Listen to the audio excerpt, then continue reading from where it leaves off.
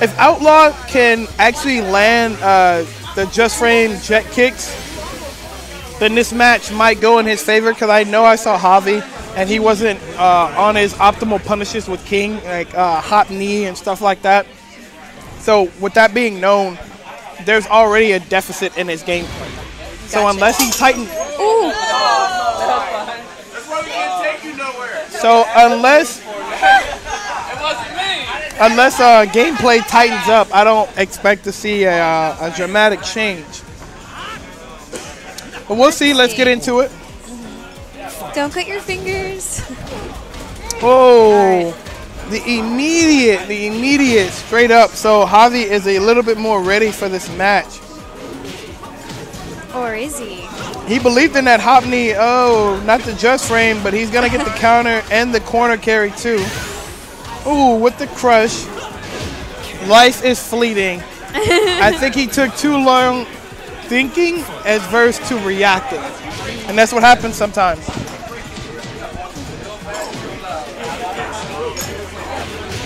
Ooh, got the screw, and we're going up against the wall.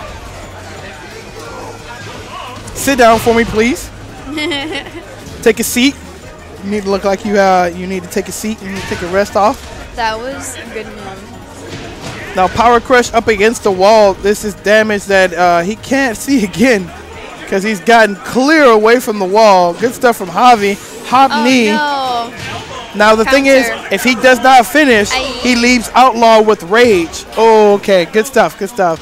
You never want to leave someone with rage. They have rage art, the damage boost period, or just access to the rage drive. You don't want to see it. You don't want to see it. It's way more dangerous. You might as well leave them at full health. Because the comebacks are real. Oh, now that'll push up against the wall.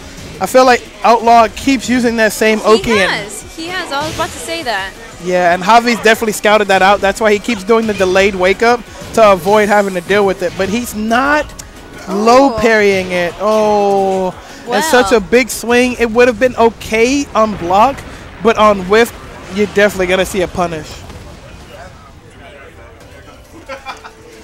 Oh, and we finally got the first stage transition, too. They're the first people to transition for the stage. Oh, he finally blocked the low on that. Good stuff, but no real punish.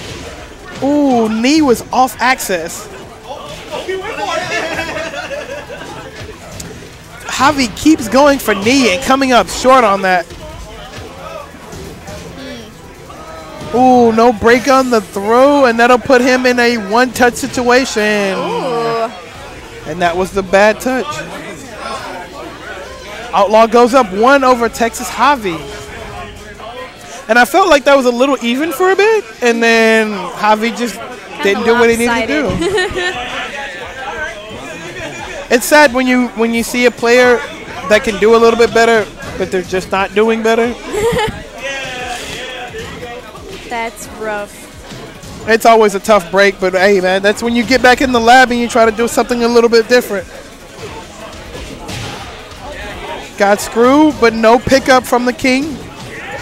Oh, how do you stop blocking? Why stop blocking? You blocked the first attack. What made you think you were going to do something about the second? And not safe. Mistakes like that is why Javi is down the game right now and around. Ooh, not just frame, but he still gets the launch and the screw. Nice duck on the low. Screw to the wall. Windows.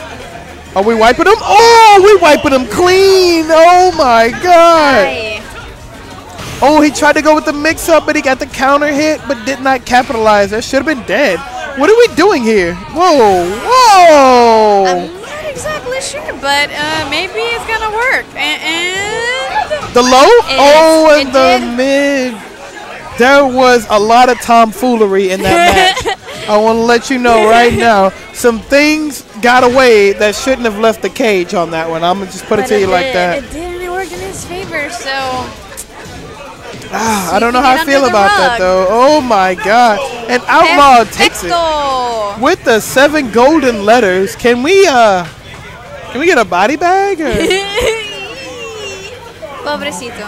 Maybe Bye-bye. even urinal bag at this point. I mean, this colostomy bag.